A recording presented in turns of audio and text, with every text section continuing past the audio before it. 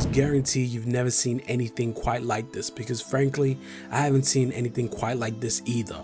In this video, we're going to be taking your design game to a whole new level with an advanced iced out chain effect for Illustrator. Get ready to witness something truly unique as we show you how to build 3 different types of diamond brushes and master the art of building the perfect pattern. Let's get right into it. Firstly, go ahead and open a new document. Just name it how you please. This is just going to be called Diamond Rhinestone Effect 2023.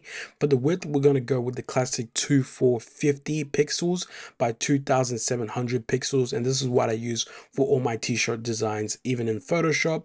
Make sure it's in portrait mode, CMYK as the color code, and also make sure your high resolution is set to 300 dpi, and just open that document. From here, we'll introduce a circle using the ellipse tool and remove the fill from this. I want you to go ahead and head over back to the ellipse tool, hold it down so you can select the polygon tool, and you're going to introduce this 6-sided shape.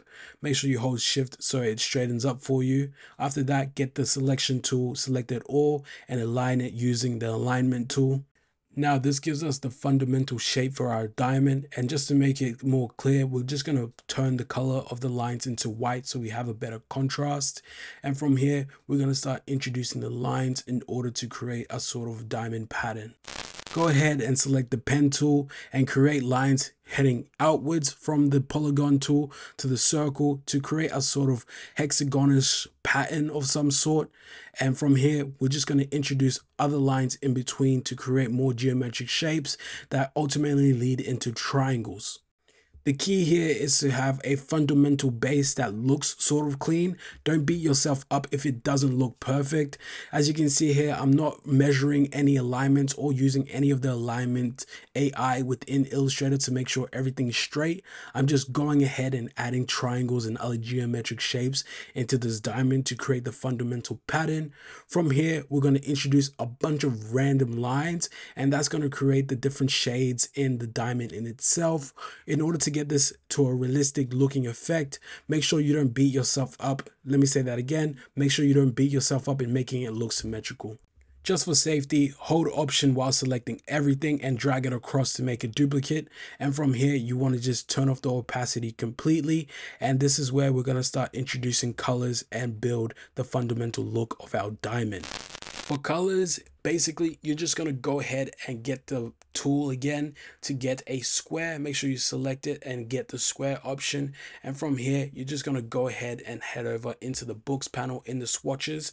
And from here, go to color books and click Pantone plus CMYK uncoded, and scroll all the way to the bottom where you're going to find a lot of the monochrome / dark colors. And these are going to be the colors for our diamonds. Essentially, you're going to be wanting around 5 to 8 colors in order to get this looking as best as you can. You can always add in more colors, but with more colors and shapes comes graphical or power / RAM usage from your computer. So just be wary with this, because this will affect how your Illustrator operates. Now, if this is not an issue for you, go ahead and add 50 million colors, because that makes the diamond look more realistic. And I'll show you guys how to change the color down the line of the full diamond in case you don't really like the look of your diamond with the colors that you select. Now that we got our colors selected, we're just going to drag our diamond across, and we're going to grab the shape builder tool, and we're going to open the color / fill option, which is going to show all our colors that we selected before. From here, we're just going to go ham and fill in the diamond all differently with the different color shapes, and try to find where the lighting is coming from. So if it's coming from the left or the right, make sure you have more highlights on that side. But if you just want to free fall it, go ahead and make it free fall. Mine, the diamond's getting shine from light from top down, so I'm trying to recreate that effect with color theory, but it doesn't look that realistic, and it doesn't really matter. This is one of those things where you just have to trust the process. After you finish painting your diamond like Picasso, all you're going to want to do is hold Option while selecting the whole thing and drag it across to make a duplicate, and go right click, arrange, and center back. From here, make the diamond at the back a little bit bigger and rotate it so the colors are in different spots.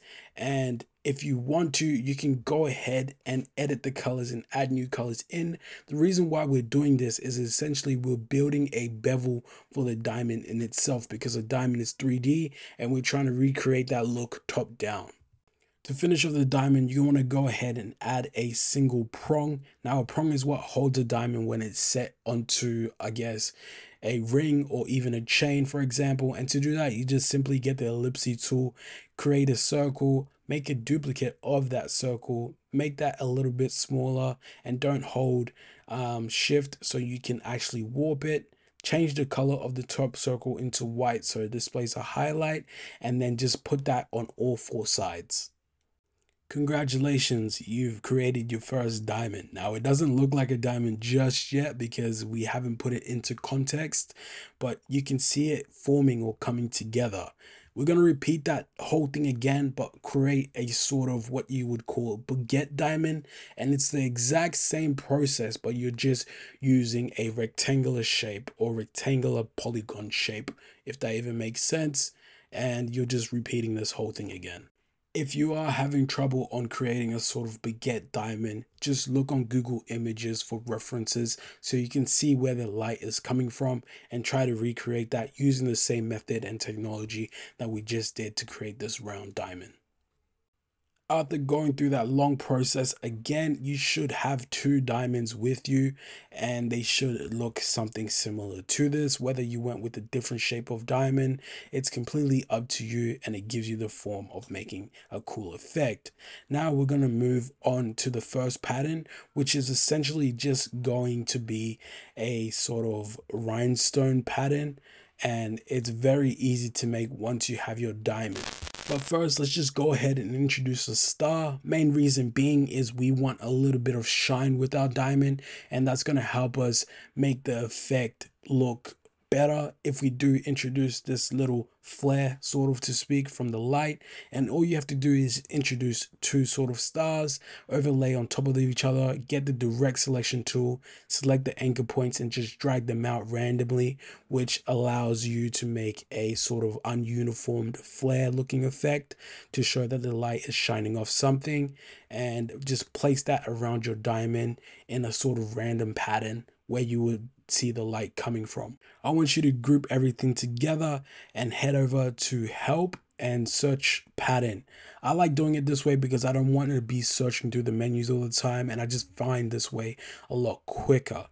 From here, you're going to start wanting to play with your pattern and get something that suits you or the chain that you're going for. For me personally, I'll put the copies to 7x7 first of all. Reason being is I just like seeing the pattern in full and get a better visualization of what it would look like on an object. Now this pattern is going to be too big, so we're going to be adjusting it. Make sure you name your pattern, and after you're done, press the done check and it will pop up in your swatches and you'll see a pattern. After that, we're just going to introduce our second pattern and go directly into it. You just want to create a duplicate of your baguette diamond, get your classic circular cut diamond from here and select both of them. Once you got everything aligned, make a duplicate of that and put it underneath and basically reflect it. I tried aligning it using the alignment tool, but I just went by eye just to get the perfect look. And this is going to be our second, I guess, diamond pattern or second diamond chain. From here, we're basically going to introduce a new color. And the way you do that in the most effective manner is basically using Adobe's recolor artwork effect, which is absolutely amazing. Go ahead and head up to help and just type in recolor, and recolor artwork should pop up. Get the eyedropper tool and have an image for reference and just select the image and it will recolor the artwork for you. Depending on what type of color diamond you're going for, this effect really brings everything together and you start to see the diamond in itself once you start recoloring it, because it just essentially takes the tones and applies the color to it. I wanted this sort of purple diamond, so I just took a screenshot off Google and placed it into the actual into the actual artboard. After getting that selected, I selected a diamond, went to recolor and recolored artwork, and I got this purple diamond. Now that was perfect for me, and I just recreated that on the second one to create sort of symmetry. I want you to go ahead and add in a little bit of flares because right now the diamond is looking really flat and we need to add some character to make it look more realistic. After you've got that done, just group everything and make a duplicate, holding Option, dragging away, just in case we make a mistake. Select the mini pattern that we made, go up to help and press pattern make, or type in pattern/make. From here, it's up to you on how creative you want to be. Me personally, I'm just going to make a very plain looking pattern and go with the traditional like laid in set diamonds that you would see on a pendant. So that's just row by row, brick by brick. For a tighter looking pattern, make sure you got the size tile to art checked in, and that's going to bring everything just around, I guess, the pattern that we made at the beginning. And after this, you're going to add in a blocky color just so it's not transparent at the back if you want to. If not, you can leave it as is and press click or press the done check and you have a new pattern. But for me personally, I'm going to add in a blocky color in the background for support so it's not just floating. Make the color whatever you want, but don't be too held into it because you can always just edit the pattern and add in a new color as you see fit. But I always go with the classic black because it makes the diamonds shine a little bit more. All that's left is just to name your pattern whatever you want it to be. I just kept changing the names like diamond backing 2 or slugs or whatever you want the name to be. Make sure you press the done check, and now you have essentially 2 patterns complete. Now that we got our patterns complete, we're going to go ahead and start working on our brushes. Now for the brushes, all you're going to want to do is just open the brush panel, which is usually to the right of you, right underneath your swatches. And you just want to select the diamond that we have originally and create a new brush using that little plus icon within the brush panels. From here, just name it whatever you want, diamond brushes or diamond brush 2. And the only setting that you're going to be wanting to change is the rotation. Now rotation is just the direction in which the diamond is going into. Everything else can be fixed unless you're going for a certain effect. For this one, I'm just going to set the rotation to tilt, but keep all the settings the same. So nothing's really changing essentially, but we just have that just in case like the diamond looks a bit odd. Draw in an S just to make sure everything is working properly. And the way you do that is make sure you close off your shape, or you don't have to close it off, and just click your actual pattern or brush that you've made. Sorry, I keep referring it to a pattern, the brush that you've made. And now we see that it works. We're just going to try it on typography. I've just created a P, created an outline using that P, and basically add in a stroke, because it's strokes that go on the brushes, and add in the pattern, add in the brush and adjust the sizing to see if everything is looking nice and crisp. You guys can see it taking form now. See, all you had to do was trust the process. Since we've made a lot of progress, I just want to remind you to go ahead and save your project before moving forward, because this is when we start introducing a lot of things that might make your Illustrator crash. Moving on to brush 2, which is just a baguette. Go ahead and add in the little plus icon, press scatter brush again. Make sure your rotation is set to tilt, but this is where everything comes into hand to making it look right. I want you to grab the tilt rotation and drag it all the way to -180, because that's going to close off the actual diamond in itself. And then simply just press OK, and that's going to allow everything to look clean. Make sure that your rotation is set to path. So the rotation tilt is set to path and not the actual, I guess, page or object. So set to path, and that's going to allow it to flow nicely and not like this. For the last brush, it's essentially the same as the baguette one. Make sure you create a new brush, scatter brush, make sure it's set to path, go to rotation -180, and I'm going to put this one on rotation this time. Name it whatever you want. Diamond pattern 65319. It doesn't really matter. Just name it what you want. And in case it doesn't look bad like this, I'm going to show you how to fix this real quick. Essentially, all you're going to want to do is head back into the pattern edit so you can edit the settings. And all you're going to want to do is go over to the right side of the rotation or tilt, whatever you want to call it, and set that setting to 80 or -80.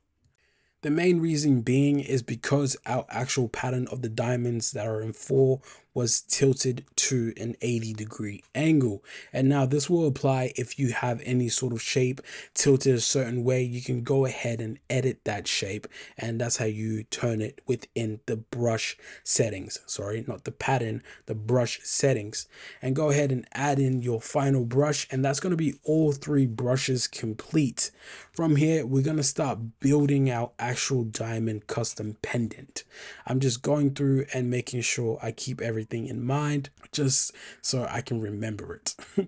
This layer is looking too messy, so we're going to go ahead and grab a new layer, turn the bottom layer off, and we're going to introduce a sort of design that we can put our brush or diamond effect on, so we can make our own custom pendant. Now I just went to Pinterest after typing in the name revision, and I just did a little search.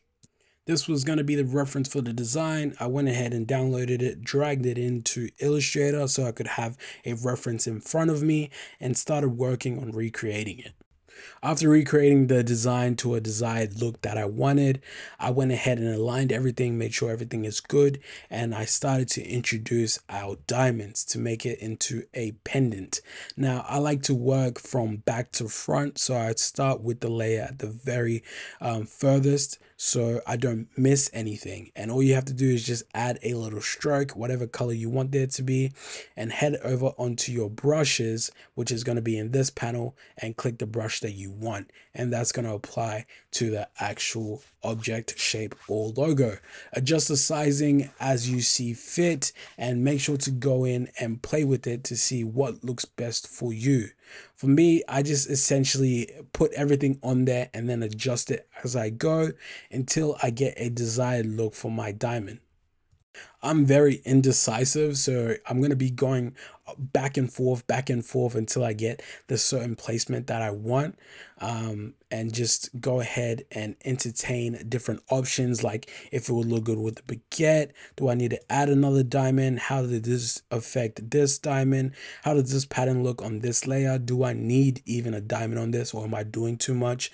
Like I said, this is very unique to you, and it should flow well with the design that you have currently. And now I like to pick very blocky type for this effect because it allows the diamonds to shine a bit more. You can see that our pattern is a bit too big, and we're going to be adjusting that as we go also. But first, let's just go ahead and play with everything so it looks as comfortable as it can be before we start refining it and making the final revisions to make it look very clean and aesthetic. After a couple minutes of playing with the actual brushes and effects that we have it to a comfortable state where we can go in and adjust the patterns.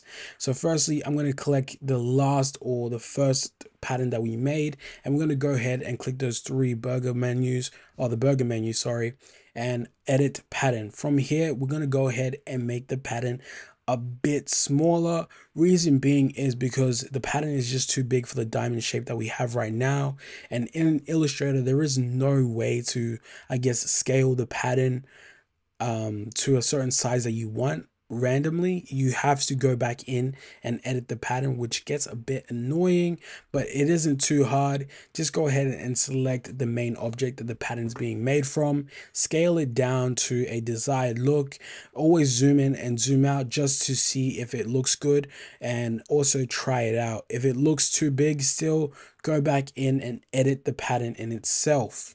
So just to reiterate what I just said, make sure you click the thing with the pattern on there, or the objects, click the burger menu, click edit pattern, and then go ahead and select the main object, scale it down, and that's going to scale your whole pattern for you.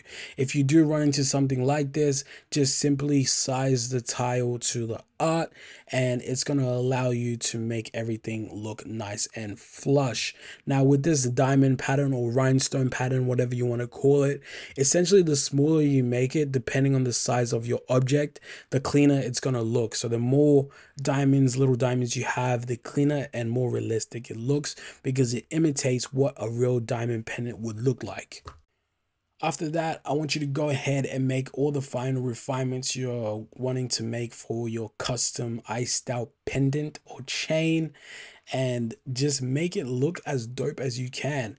Have a reference of a chain next to you if you want, so you can try to copy the look of the chain and how a real jeweler would set diamonds, because this is digital and it's not going to look as realistic.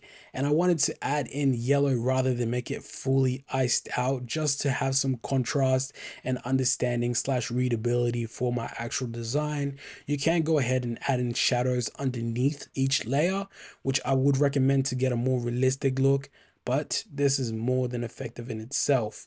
Now, if your computer does start to run slow or slow down while you're doing this, because I can understand that this is a lot of, I guess, little layers in terms of the shapes and everything, go ahead and press Command Y if you're on Mac to access the wireframe mode, and that's going to allow you to move around more easily because Illustrator is not rendering in the graphic.